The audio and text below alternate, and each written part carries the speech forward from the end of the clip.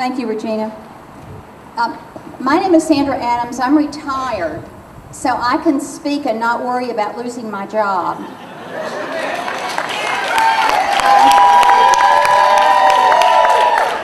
State hospitals like EKL served as the birthplace for thousands of Louisiana babies through the years.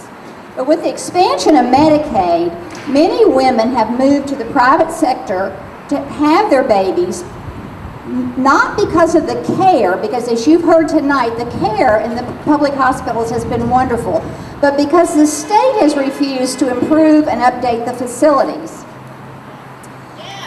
The Medicaid eligibility for pregnant women, however, ends 6 weeks after the birth. So this means that the women who don't have health insurance have two choices. And as has been pointed out, most of these people are employed, but they only have two choices once that Medicaid eligibility is over, and that is to seek care back at state hospitals or to get pregnant again in order to have a Medicaid card. Now, our initial efforts to expand Medicaid was done principally to try to improve birth outcomes.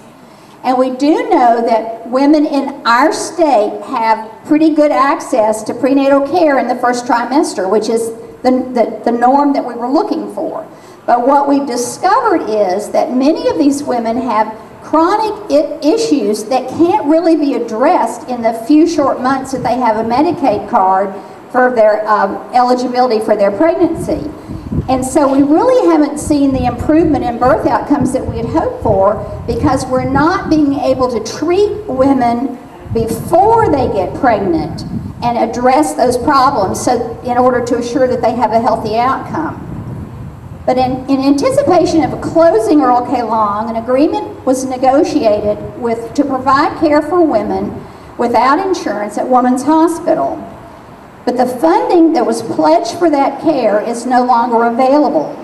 So women today that need care must find a way, first of all, to even be able to get there, but then the only thing that they're doing now is emergency services.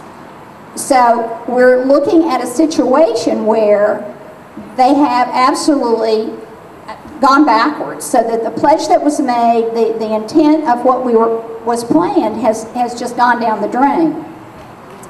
The Affordable Care Act would provide for Medicaid expansion for these people, for adults, and I need to point out here that the expansion doesn't really deal with children, because children in our state already have Medicaid coverage up to 200% of poverty. But we also know that children's care is impacted if the whole family has coverage. So we could anticipate with an expansion under the Affordable Care Act that more adults would be covered, and it would improve the care of children when the whole family has coverage. But unfortunately, we have a governor who has steadfastly dug in his heels, is refusing to consider the expansion, and that leaves women, again, with one choice. If they want a card that gives them an insurance coverage, the only option that they have today is to get pregnant. Thank you.